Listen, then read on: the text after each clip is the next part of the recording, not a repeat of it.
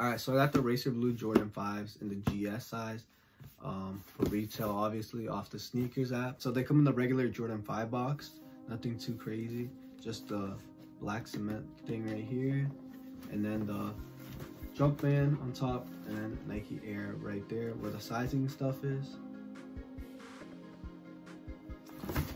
And open it.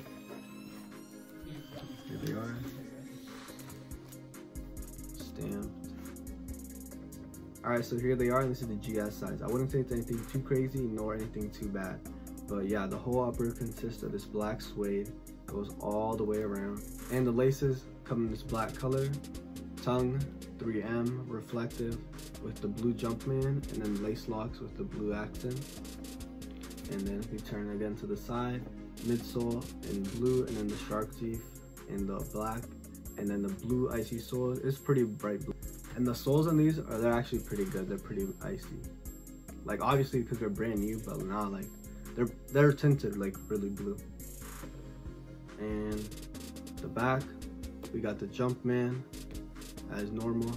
Sock liner is black, and then the sock liner and the tongue is blue. It looks almost purple on camera. I wouldn't say it's purple though. All right, there you go. You can see some of the insole. Well, the insole's right there. It's blue with white Jumpman. They didn't put the 23 right here, but I'm assuming it's because they're not a retro. This is a new GR colorway.